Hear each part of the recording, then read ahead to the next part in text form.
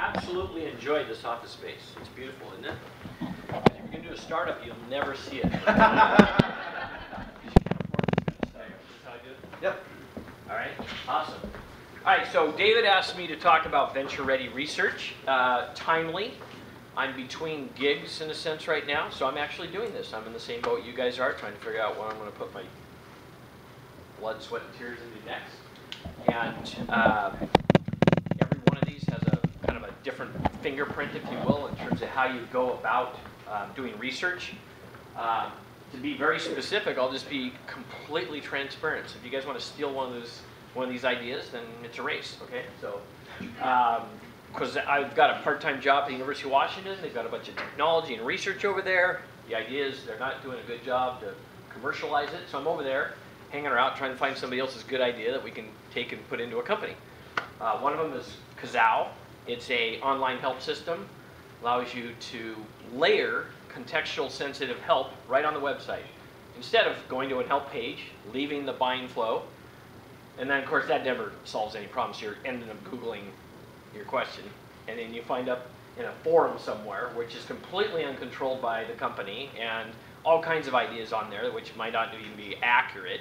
But you've, again, now completely 2 levels away from the buying flow. And by the way, the greatest retailer on earth, if that's Amazon, that's exactly your experience. So they crowdsource your help, they layer it on top of your website, and they allow you to mouse over and see that it's available. You click, and boom, they can even add recommendations and parent-child relationships with products, and it's a lower cost, raise money, right? But for that particular business model, it's very easy because there's a lot of website tools and helps that make a website more effective and increase traffic and increase sales. So we have business models for that. And so we have a market set of proxies. I can say, well, it's just like all these web tools that help analyze traffic and help you understand how to make your website better from user experience. And so there's a set of business models. I can just say, we're going to be like that. That's easy. If you got an idea like that and you can take it to a VC, you're almost done. You just list the proxies that were all successful, and they say, yeah, that's reasonable. But if that doesn't work, else you have to go to some analogous models where they might have worked in another industry, and you're going to say, well, I think it'll work here, right? And so if I take something like Cops for Hire, the idea that it's a dangerous world and we need to let off-duty policemen stand guard at our malls and our corporate office buildings and our schools, and teach your kids to drive better, and teach your Boy Scouts firearm safety and your block patrol how to maintain a safe block. Those are all great ideas for off-duty policemen to go ahead and make extra money. Somebody needs to create a website to make that happen, right? Well, that site doesn't exist, but lots do, where you're matching people, and you got to decide, am I taking their money and escrowing it, paying the cop when the job's done, or am I just facilitating some exchange like Craigslist? Okay, so you just have to find analogous models and say, all right, there's an analogous model, and this will really streamline the research, but sometimes those aren't available to you. So else, you have to extrapolate. So I've got this deal we're working on called Michelangelo. It's a database idea where we're trying to facilitate a marketplace where you can go get customer lists and enhance them. Powerful database administrative tools that aren't available today to the average small business owner. I'm a boat dealer in Issaquah, Washington. I might want to target my efforts to people that, I don't know, have bought a boat before, or own a trailer, live on a lake, have a vacation home in the San Juans. That's a little better than sending out mailers that I've got a boat dealership in your neighborhood and just wallpapering all the mailboxes. So that, however, doesn't exist. How do people pay for that? And there's very few models over there. So I have to extrapolate from something like Constant Contact or some other application that's already kind of, you know, assessing or addressing the same need. And I extrapolate that model over, and I build the investor's belief that, yeah, it's a reasonable leap, that if people will pay for something like this, you can extrapolate it to this one, right? What if that's not available? Well, then maybe you just kind of say, well, it's in the cloud, and hope for the best. That seems to be a pretty popular thing now to do, and you'll actually get away with it with some of the VCs that are just, you know, hungry to invest in something that says that they've got a cloud investment. But that probably won't work. And if you can't find something like that, you're kind of out of luck, and you're on your own. It becomes very difficult. So we'll get into maybe how you can overcome that.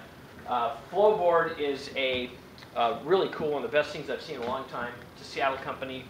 They've been languishing for years building mobile apps, and they now have a way to create really cool storytelling on an iPad or a tablet. So you can author rich storytelling.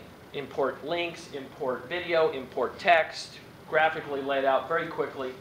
And it's not just a presentation software, it's really about rich storytelling. And I think it's going to be a very popular thing, but there's not a single app that's made enough money to get a VC's attention on funding something like that. So when he goes around and says, this is a great product, everybody agrees. Now tell me the proxy for who's made $100 million with a mobile app.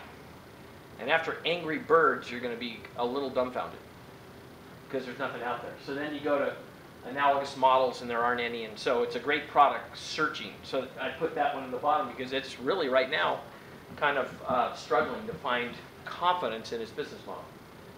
And it's all about we can't find the research that supports a model. So with that, a couple of things I need to address up front. Been at this a long time. Love doing this. I'll never say I've seen everything because I know tomorrow I'll see something. But I've been through all this, and there are definitely 3 big lies that I will warn you against. And you will believe them sincerely. And I know you've already said them, and I know you'll say them because I'll say them again, but they are lies, and here they are. First one is our projections are conservative.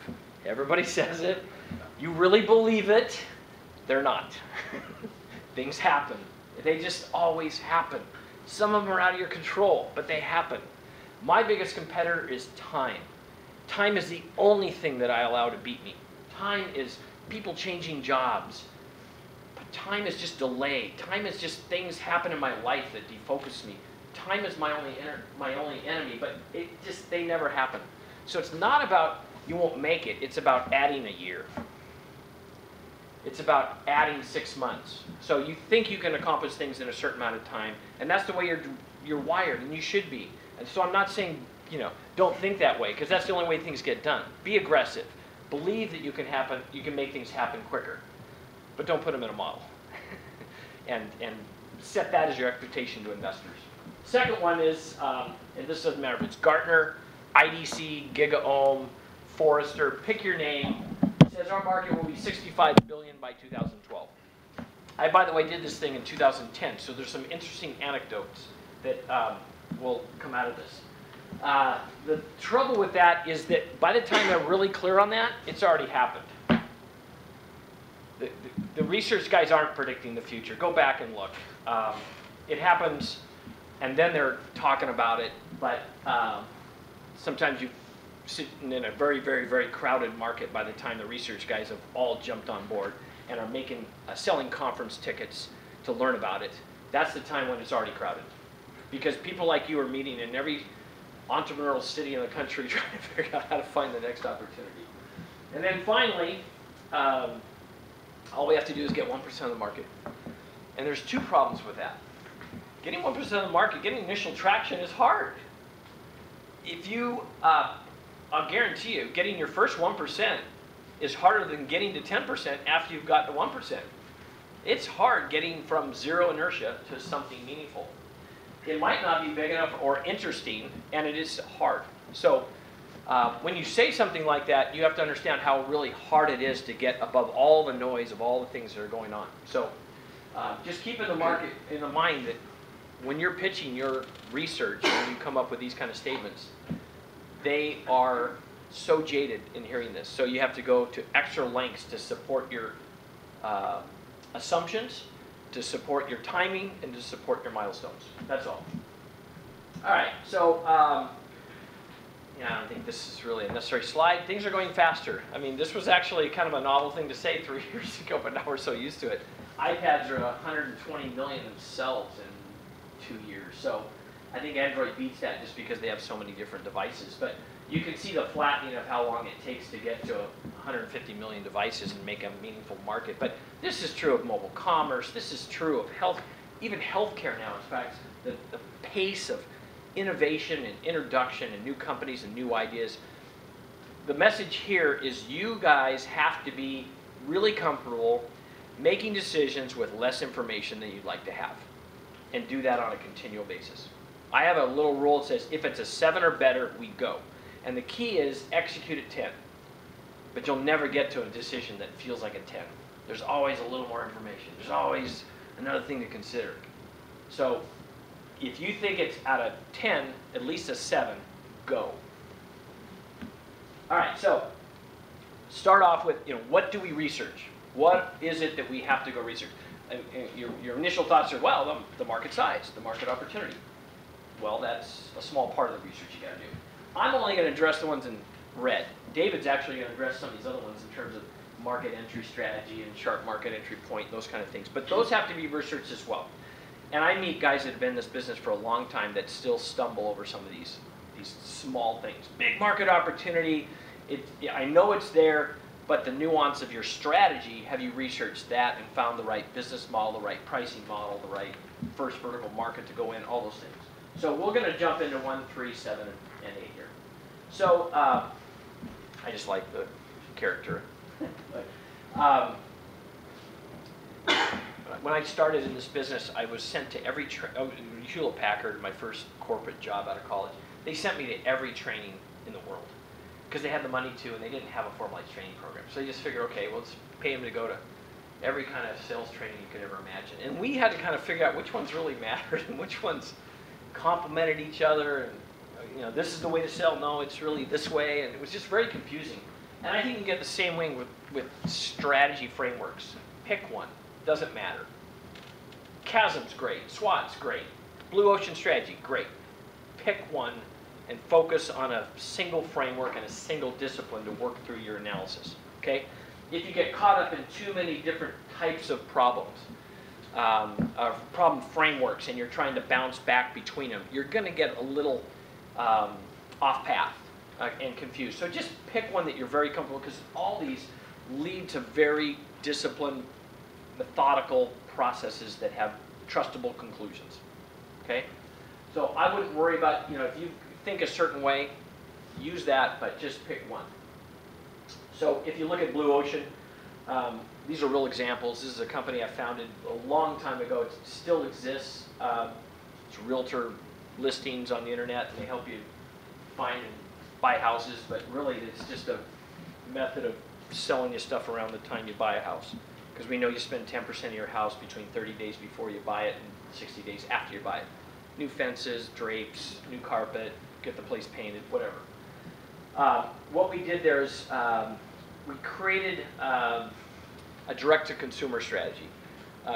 The realtor controlled everything. They still do largely. We're still trying to break the impenetrable control of the realtor of your entire buying process. Redfin's trying to take another angle at it. This was the first attempt to put some power in the consumer's hands. The old days, you got in a car, you watched, you looked at 4 properties, and you knew the 4th one was going to be the one they wanted you to buy, because they throw you 3 dogs at the same price, and then you go, oh, this is the same price, and you were hooked. And it was just a terrible process. So putting all the listings and a lot of rich information about them and on the internet and directly empowering the consumers, just like going into a car dealer with the invoice in your hand and understanding exactly what they paid, and now the whole process is different, right? So kind of that. So they were really trying to create realtor access to listings, platform services, and change this model. So understanding in the Blue Ocean strategy what you're trying to do, it'll also help you figure out how that systemically solves your business model problem, your pricing model problem, where your entry point, all that. If you look at Redfin, very similar things, but you're also now more to the consumer, because now they actually list the house. So instead of just empowering with information, now they are the sales agent, essentially. It's a FSBO kind of thing. Even richer information now is available to allow something like Redfin to happen.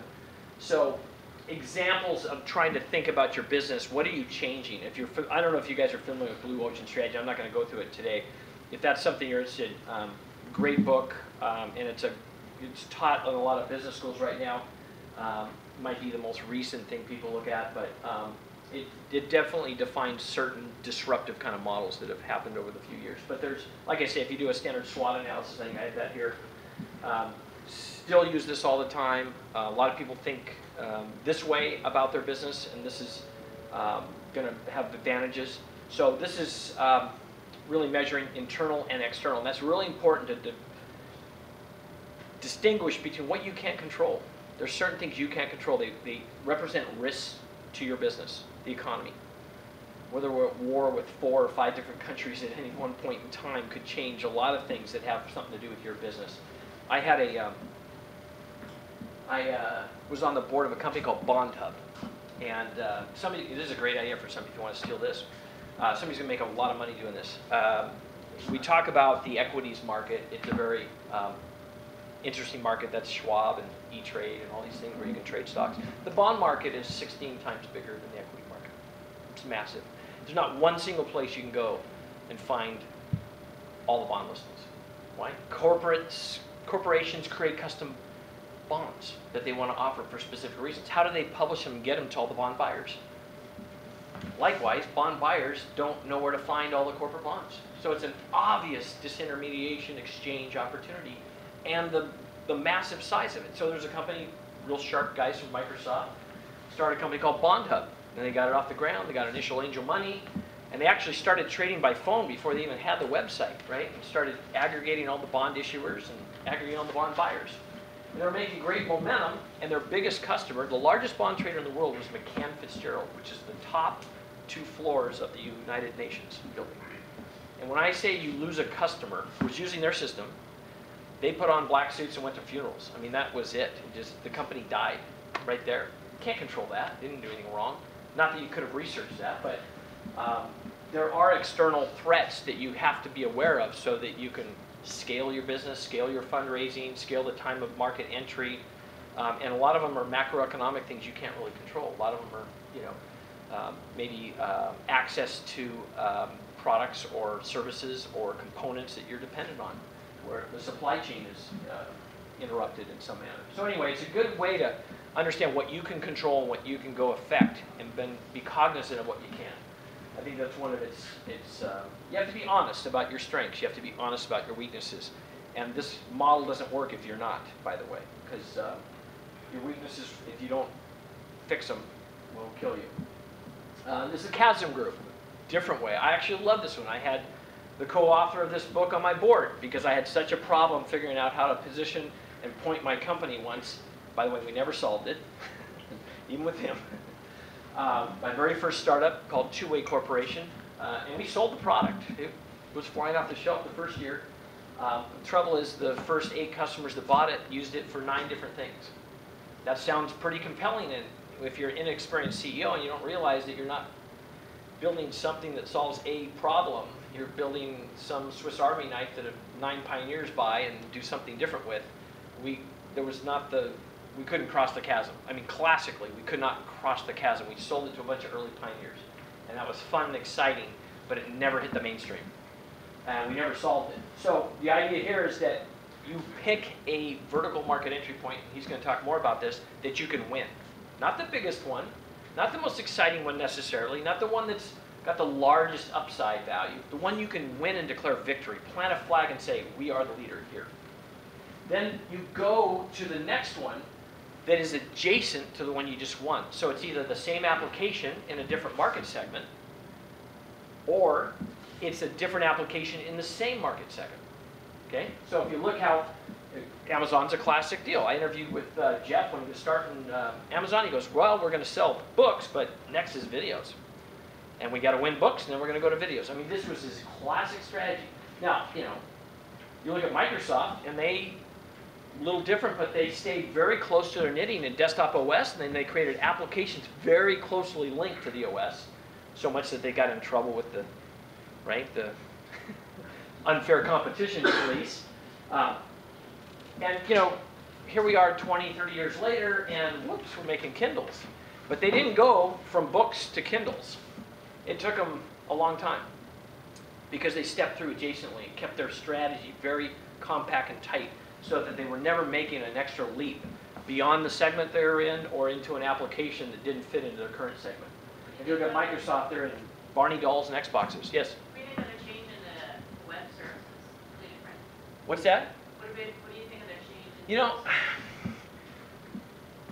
That fails more often than it succeeds. That's not new. by the way, cloud's not new. I'm old, been in this a long time. I had my first computer sales job in 1983. That meant that the world was called IBM. Everything else was just a squirrel looking for a nut. They had things called timeshare, and they had their data centers, and you had a terminal. And the cloud's different, I get it. The cloud's more powerful, but it's the same concept. We've just, you know, it's like fashion, it's swung the pendulum around. And so Boeing company, which bought a lot of IBM gear and used it to do large-scale CAD/CAM and simulation and, you know, every possible big computing solution or application, decided, hey, we have all this capacity, let's timeshare it to other people. So they started an entire division called Boeing Computer Services. And you could go to Boeing Computer Services if you were Honeywell or Hewlett-Packard or, you know, some research group. I think Battelle used them, and, you know, University of Washington probably bought some timeshare with them. And that wasn't their core business, and so ultimately it failed. I'm very surprised that Amazon did so well. I think, you know, if I had to put a quick stamp on it, huge need, huge vacuum. They're the only guy thought of it and got in there. How it turns out over time, we'll see. You know, we have lots of problems with AWS right now. Our games go down. They're not 5.9. They don't give you an SLA. I don't know if you guys have ever deployed anything on AWS, but, you know, in the old days it was like, all right, what's your SLA? Your service level agreement. And we had terms like in carrier grade or 5.9 or 4. There's no 9s in their uptime, guys. Ask Zappos, ask Netflix, who go down over holidays and key selling times. So I don't know, we'll see. But obviously the race is on with Azure and Google, and there's a new company, VMware, not new, but a new strategy, VMware is going to try and usurp that. SAP's trying to build that. We'll see what happens. I don't know. But certainly they have competency there, without question. So it doesn't violate this principle at all in that case. Especially given they're into lots of things, but they have absolute core competency in deploying large-scale, big data, right, solutions and applications. All right, so we go from now some more little practical stuff.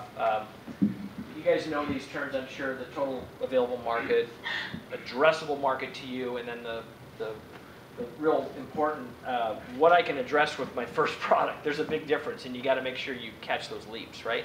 Your first product, if you believe in, you know, lean, agile startups and minimum viable product, is you're going to put a product out that solves a problem. It might not be the full implement of your dream or vision for where you want to go. Probably shouldn't be. You need to get to market, validate something. But your first addressable segment is something that you can solve 100% for. So if you built a product that's 80% of a solution for something, you're going to be disappointed when it hits the market. You might as well miss it by 80%. Missing it by 10%, might as well miss it by 90%. So you got to be a complete solution for whatever your first addressable market is, and you don't have to build more than that. Get that, build on that momentum, and go from there. And that's really what minimum viable product, agile startups, lean startup, that's what that means. Now, don't apply that to everything. Let's take video games. So, latest company, Z2 Live, which I was starting when I first did this. If we put a game out, let's take our game Metal Storm, which is a dogfight air combat game. And if we put that out with 2 wireframe planes and a couple joystick buttons at the bottom and said, you know, minimum viable product, do you like this? The gamer audience hits the lame button, gives us 1 star and less if they could, and rips us a new one in the forums and the ratings, and we die and we're dead and it's over. Okay? So minimum viable product, you have to be real careful about that. In the gaming business, it's graphics that kick ass. It's a UI that's wow. Now, I don't necessarily need to put into the game the ability to upgrade your plane, or to own multiple planes, or to have some ability to create custom weaponry. That doesn't need to be in version 1 of the game. But as far as a dogfight experience between 2 planes that are battling over some landscape, it has got to look awesome. That's a minimum viable product. So just remember, in some cases, minimum viable product might still be full-on awesome for a limited kind of functionality. So anyway, you got to figure that out, and you got to figure that first target market where you can go win it quickly, declare victory, and then start marching to the other. You know, the idea is that the first pin knocks more easily the next pin down, and you start to build momentum. And it's a really very, very, very valid market strategy. Okay, so kind of some core. Finally, we get to some core market research. This happens all the time. So you don't need to see this, by the way. These are usage charts by country on smartphone OS usage, which is tantamount to, can they play a game? Can they play my game? So this was actually my research I was doing in 2010 when I gave this talk. So you look at all these charts, and VCs love this. They're like, well, you know, Spain, they play a lot of games. You know, they have a lot of smartphones. Yes, true. UK, they seem to be, you know, smartphone heavy too. They're already at 40% or whatever the number is. But you take some discipline and keep asking the next question until you're kind of exhausted. Couldn't be more important. So you look at that closer and say, all right, but where is worldwide social gaming? By the way, it's not even in North America, it's Asia. Okay, how many people really realize that? I went to Shanghai and Beijing and Shenzhen in October, and I met with 8 companies that were over $1 billion in revenue that I'd never heard of before I booked the trip. And I was just very humbled. It's hard. You name a $1 billion gaming company. There's EA, there's Activision, Zynga. I met with 8. I'd never even heard of them. You know, most of you probably have heard of a company called Tencent, right? Maybe not. I don't know. They're bigger than Facebook, by the way. Does anybody know that? They're a bigger social network than Facebook by a significant amount. They're also bigger than PayPal, bigger than eBay, bigger than Twitter. All those things are true, I just said. They have the largest picture messaging application in the world. It's probably something I'm forgetting. They're 64 billion. You can stack EA, Activision, and anybody else you want to name all night on top of each other, and you won't get to their market cap. Little company in Shenzhen, China. It's only like 6 years old. If you're building a gaming company and Asia isn't laced all through your strategy, you're missing the entire big opportunity. But a lot of people think very provincially. And they think America must be the biggest market. Everybody comes here to do business. There's a shift in a new sheriff in town, guys, with respect to gaming anyway, and many other markets. So if you're building games, for instance, that aren't going to play well in China, you're really limiting your company's ability to grow. Our first game was #1 in China in 48 hours. And it made a difference. Then there's the next question. All right, we know about smartphones, but I wasn't specific about Android and iOS.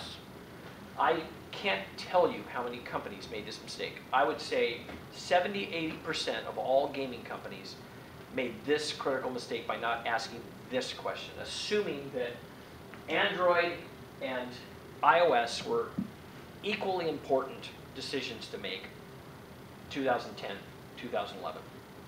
Z2 Live still has not shipped an Android game. And I'll guarantee you we have not suffered $1 of loss for doing so. Android, it turns out, and by the way, this number now is over 64. These are versions of the Android operating system. So every platform has this unique operating system, which means I have to build a different version of the game for every version of the operating system. Okay? To address all of these, and ones that have come out since this only goes to 3GS, so now there's the 4, the 4S, the iPad 3, 5, one binary, one product. So the economics of addressing this versus this are wildly different. So the correct business decision is, I don't care about Android right now.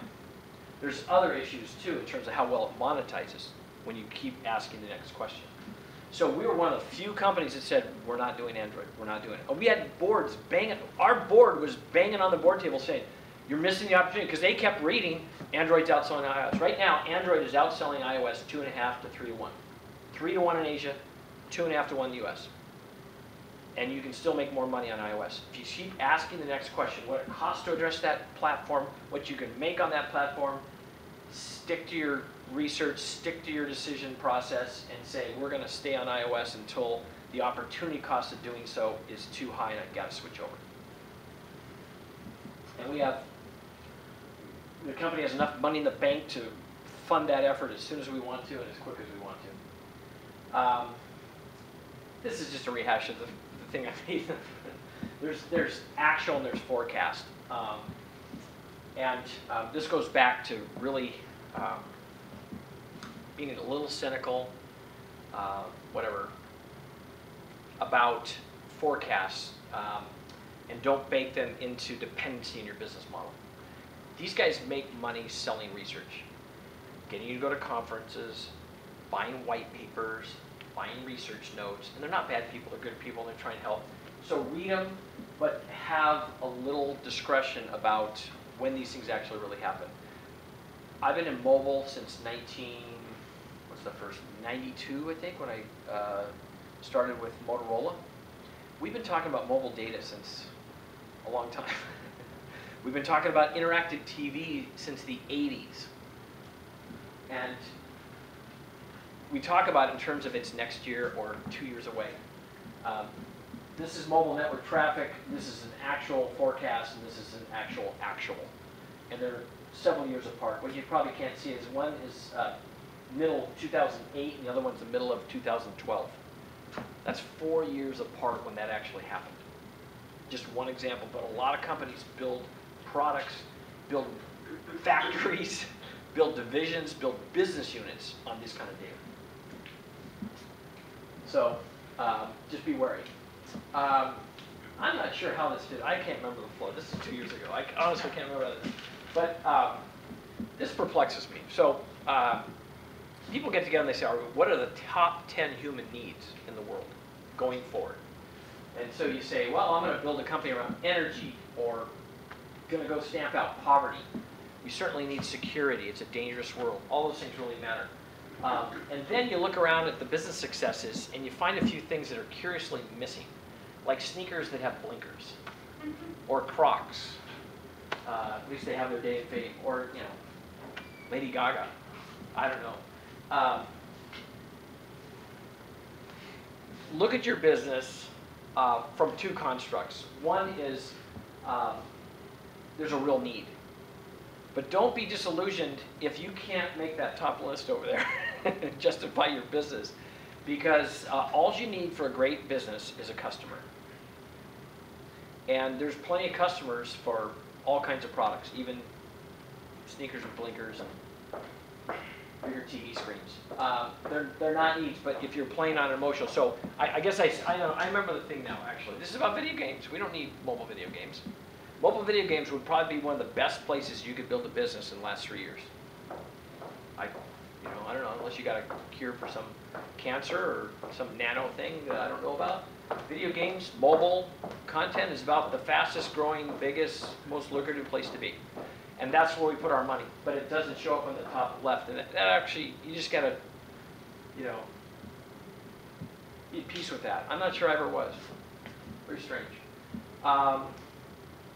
So this is the part of research that seems more natural, asking actual potential customers.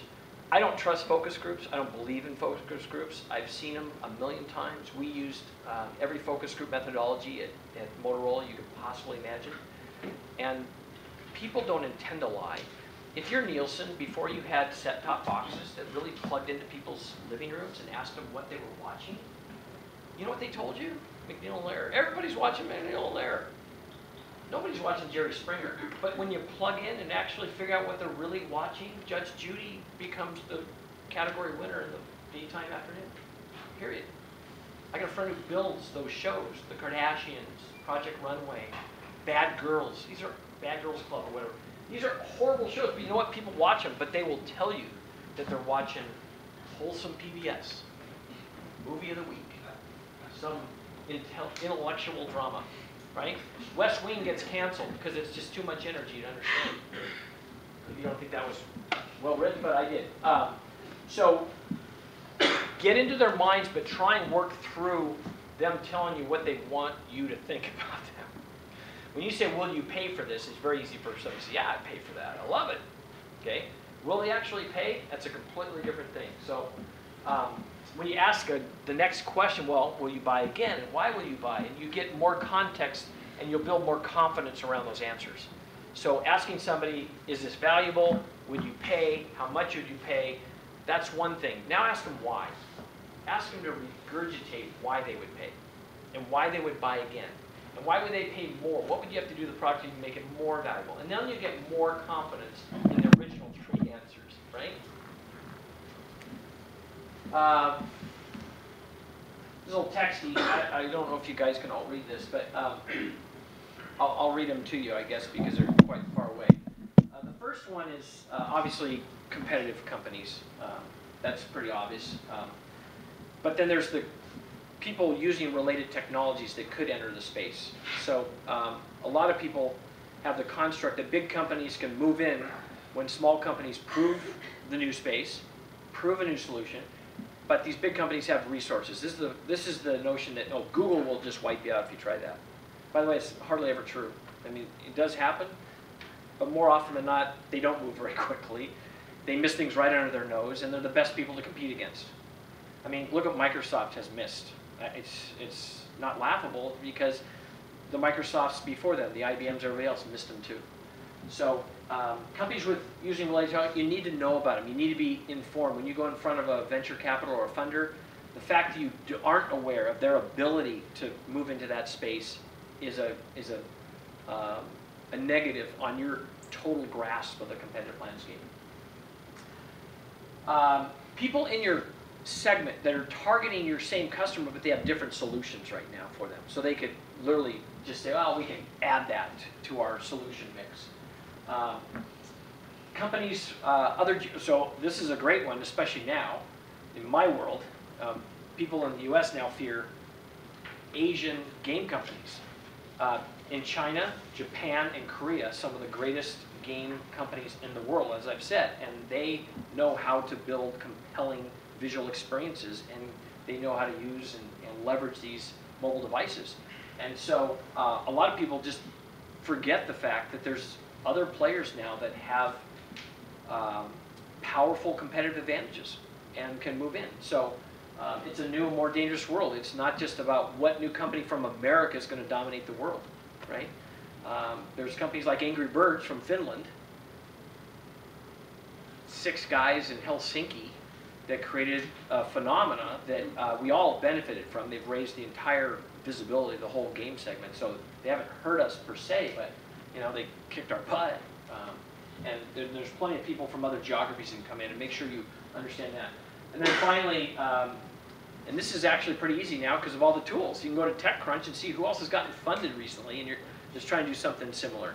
What has been backed by ventures and is started now in your space, and having a full understanding of what they're all doing. And the point of that is just, you just can't be blind on the competitive stuff. It'll trip you up while you're trying to raise money if you're not knowledgeable about it. And the second point is even better. You can learn from them. And the trick is, I never see them as anything that is fatal about me going forward. It's like, okay, I'm going to learn faster than they are. And that's really the best thing you can offer as a competitive weapon, is just learn faster than everybody else in the space. So I listed all the guys that worried me back then in 2010. I didn't touch this slide. So Big Fish really hasn't gone anywhere. Zynga's gone public, and you can argue about their success or failure, but it's a multi-billion-dollar deal. All these guys, some of these guys still aren't even still in the game. EA and Activision's hardly even in the mobile space at all. So we wound up actually doing business with Activision. So sometimes they wind up being partners and cooperative. In our case, they were guys that funded our first game. We built something for them. We took their cash. We took the cash. We built our first game, and that made us profitable. So it was a very valuable thing. And of course, Apple's our biggest partner. Oh, this is a great. I forgot about this. Your first customer is your first investor. People often confuse in raising money with other forms of selling. Raising money is selling. So the first person I had to sell my startup to was my wife. If I'm going to spend that much time and energy, I've got to convince her it's worth my time, sweat, blood, tears, her support, patience, understanding, tolerance. That's a big sale. Otherwise, the startup's the enemy of our relationship, and that's a terrible dynamic. So they really have to be on board. Then you start hiring employees. Oftentimes, you give them more stock than money. So that's a sale, right? It's all sales. It's all sales. Now you're an investor. If you can't raise money, how are you going to sell to a customer? If you can't convince an investor that you can sell a customer, how are you going to actually sell the customer? So you got to think disciplined about investors as, okay, this is my first external sales. Consider your wife kind of an inside sale. So they're going to be a target-rich environment. Even in Seattle, there's angels, there's super angels, there's wannabe angels, there's VCs. There's VCs that act pretty regional, and there's VCs that try and invest more broadly, like an Ignition. Don't waste your time on all of them. Target them like you target anything else, like you target your market, right? I know entrepreneurs that will get in front of anybody they hear has a checkbook, and do some due diligence on these guys. They might not be a good fit. So find the people that have invested in your space. If you're going to a partnership, it's important as to which partner you enter through. Find a partner that knows something about your space, made a lot of money in it, so they've had a positive experience, and would be willing, through their passion and their connection to your space, write a check and be confident in it.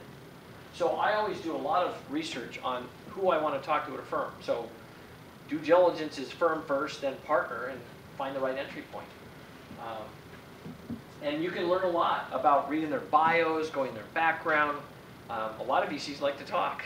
Panels, they're just always talking. They give you all their biases before you walk in the door. So I'm not saying change your pitch completely, but you do want to modify it and tailor it to their biases and understand before you walk in the door. Who just failed? That's gonna color it. Right now, the gaming industry is a little squishy because of Zynga's post-IPO. Frankly, they're nervous. It really doesn't have anything to do with the fact that companies like Supercell and Rovio and Z2 Live have built great businesses in that space. We get tainted because of the publicity of Zynga. So know that. Know those stories and have a supportable response to, yeah, they're having trouble because of this, and this is how we're different and not going to be caught up in that. I have to do that right now about Z2 Live, given what, the broad stroke brush that everybody paints with the Zynga post-IPO. So again, which partner has the most enthusiasm? What messages are they buying? I mean, that's really cloud. There's guys going, well, I'm investing in cloud. I don't even know what they're talking about. I don't even know what that means. I mean, it's silly. But we have conferences on cloud. It's really nuts. But they're buying cloud. They were buying mobile 4 years ago. You go to a good business plan on a mobile game, they were buying it. Doesn't mean it was a good business plan, but they were buying it. So oftentimes it's good to orient how you're part of that overall cloud thing.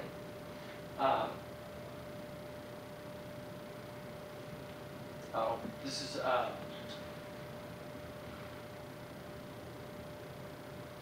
trying to think of this last point. I haven't seen it in 2 years. Delivering scalable opportunities. I think this is your, if somebody came to a venture capital right now with another mobile social app, they just like, they get tired of, the investments have been made, the plays have been out, and it's a tired space, and it's hard sometimes to get somebody, it's really like trend investing. You're on a downtrend and you're fighting yourself. So you might have to message and position your company away from a trend that's on its downward. I think that's certainly true of mobile social. I think social TV was a big thing, and it just got to be very, very, very old. All right, I threw this in. I don't know if it really belongs in here, but when you're describing your business, this could be more key. I think you guys are working on this, right? You said one sentence thing? Okay, so if everybody feels 100% confident you've done a great job and you've knocked it out of the park, great. If you don't, this is for you, okay? This is a company that's been around quite a while. This is Yahoo. I'm sorry you can't read this. It's absolutely hilarious. This is actual text from Yahoo when Carol Barr took over and started creating the new Yahoo strategy. And this is their positioning statement offered by their Chief Product Officer, Blake Irvin. This actually happened, and there was quite a few press at this event. Yahoo is a global series of web experience across a variety of devices that gives people what they want. In content, it connects advertisers. It doesn't matter. It just rambles on and on. You have no idea what this means. So they came back and they said, that's completely unacceptable. How in the world could you guys offer that as a positioning strategy? This is a major press release. This was covered with cameras in real time. It was such a big deal because Yahoo was so visible at that time. So Carol jumped in. She's going to save Robert, right? So she jumps in. That's a true transcript.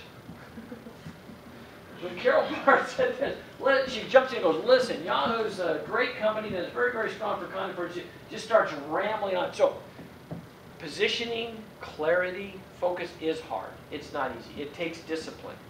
It takes discipline to come up with it, and it takes discipline to make sure you're always on message and you don't ramble. It's just like writing memos. If you had time, you'd make it shorter, right? So try and be crisp and clear about your positioning, and it will go a long way. The more you can shorten transmitting your company's core essence to somebody. And, this is a fancy version of an elevator pitch advice, the better. This is a total fail, and it got her fired. I mean, this thing just, and they followed this kind of clarity, and they went nowhere for quite some time. Anyway, all right, so, more of a pep talk thing here. I have all kinds of little platitudes. 80% of success is showing up and all those good things. But it really is about execution, okay? The best, you guys have all heard the story about the best technology never wins. I just had a conversation. I'm working at Medio as a predictive analytics company I founded in 2004. I went back there. I'm working there right now at interim. And I had a sales rep tell me, well, we can't win on recommendations. We make recommendations. When you're hitting a website or on a phone, and you're doing a search or buying something, we'll actually offer these targeted recommendations based on your behavior, your preferences, and your likes and all that. You hate to find out all the things we're tracking when you're tapping on your phone, but we do.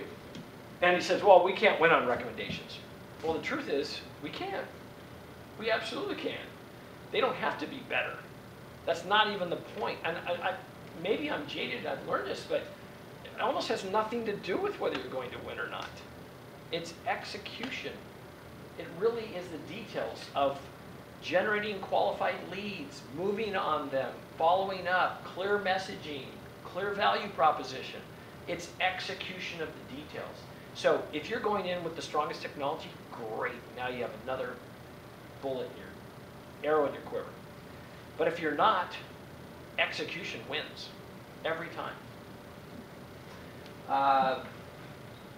This goes to talk about research and competitors. The only bad information is information you don't have, because now you can't do anything about it. It might be hurting you, might be helping you, but you don't know either way.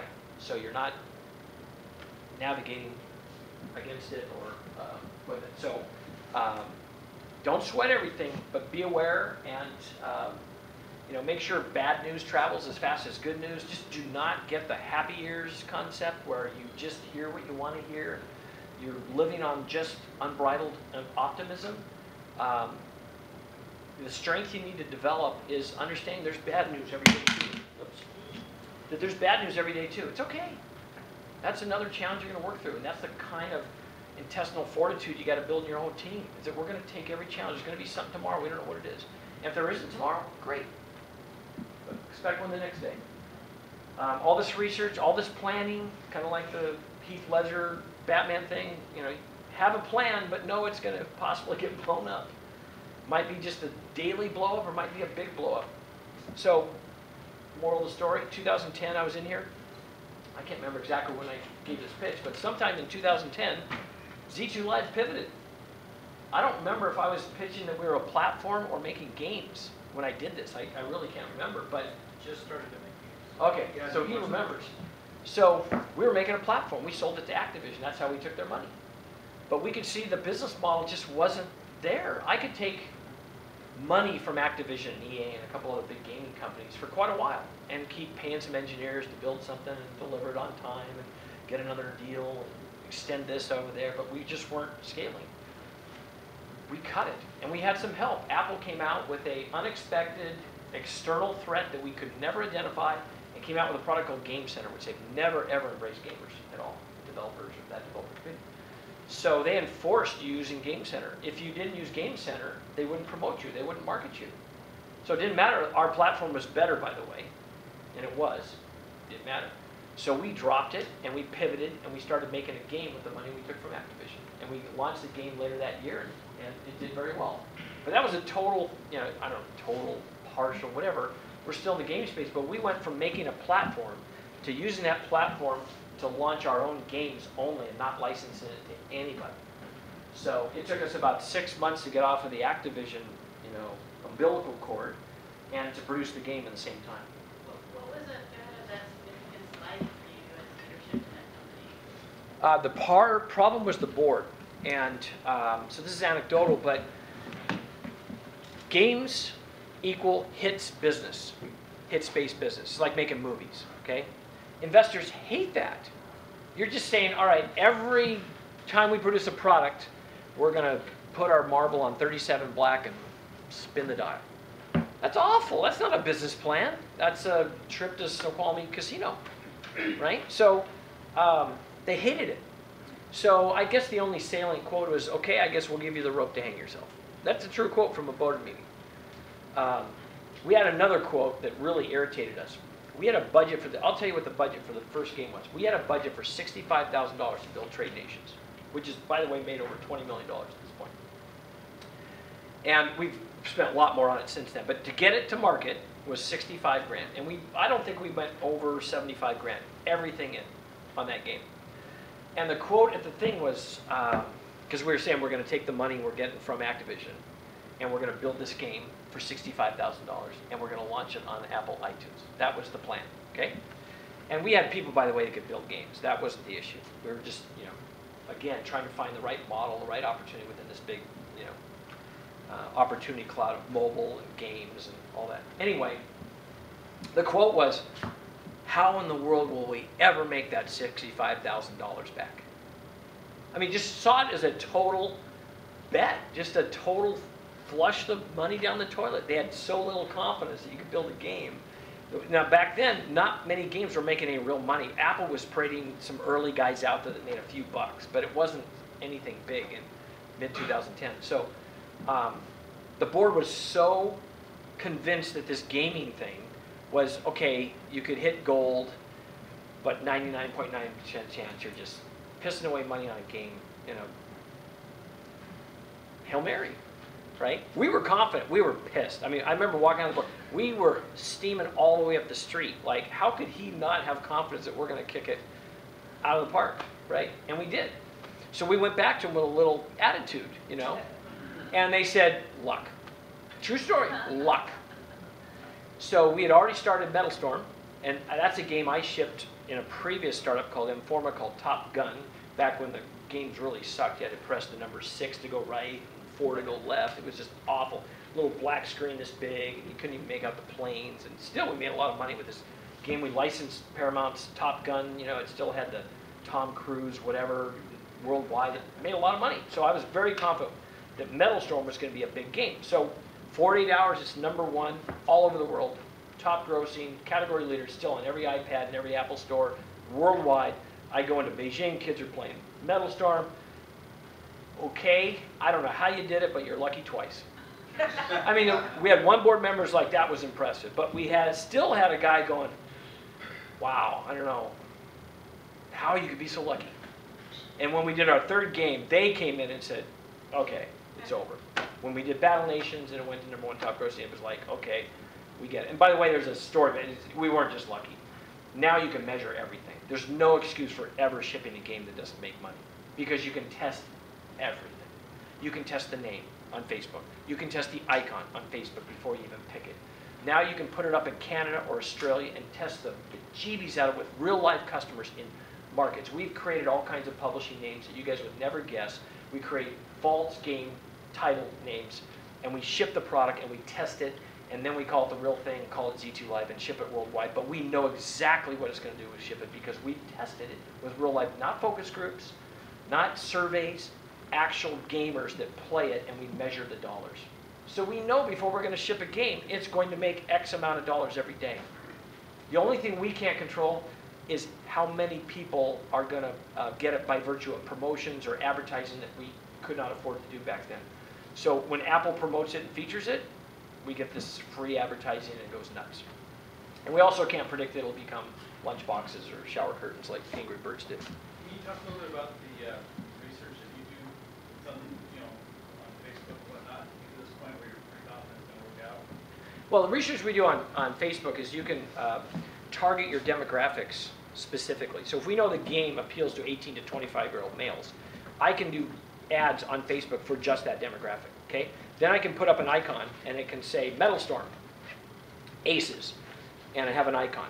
I put the same icon, the same verbiage, and I put Metal Storm, Air Combat, and I test those two names. We tested about 8 different names and we saw the take-up rate of each. So we picked the best name. I hate the name. It doesn't make sense to me. It's like you're mangling your plane in the sky or something. I'm not the buyer. It doesn't matter what I like. And that's what you got to learn. Trust your research. Do well and trust it. And we trusted it, and it's apparently a great performing name. I still don't get it. Trade Nations is a terrible name. We forgot to test it. That's why we learned to even test the icon of the name. We had this icon on Trade Nations that people thought looked like a pedophile. It was the mayor with this cheesy mustache, apparently, and this little mayor hat. He was the mayor of your village, but people had a we didn't test it. We thought it looked cute. We didn't even think, right? We test everything. We test everything. The verbiage, the icon, the name, the subname, the subtitle, we test everything. So then, like, they have a background in market research, so just throwing away like all the focus groups, all that. So now you just basically go online and just do social networking and whatnot. Well, no, the next thing we do is we actually put the game up on the iTunes store. They download it and they play it and they give us great feedback as to what they like. We track every click, every movement in the game logic. We know where they get stuck. We know that level 3 is too hard. We know that level 7's unfair. We know that level 2 is too easy and we've left money on the table. We track all that, but it's real data. It's not forecast. It's not predicted. It's actual measured against real users in the marketplace. So we'll launch a game up in Canada called Nitro, and by a fictitious publishing company that we've got dozens of them. So that our competitors don't know what we're doing. And we'll get that data, and then we'll make those changes. And we'll test just the gameplay. Then we'll test the crafting or the sim building. Then we'll test the balance of the economy, how much virtual coins you get for every little thing. How does that keep you moving up? And we test all that before we actually put the final game together. So it's not really market research. It's just a limited market. We're just doing 2% of the market to learn the lessons before we screw up with 98% of the market. So let's hold some others to wait then. Sure.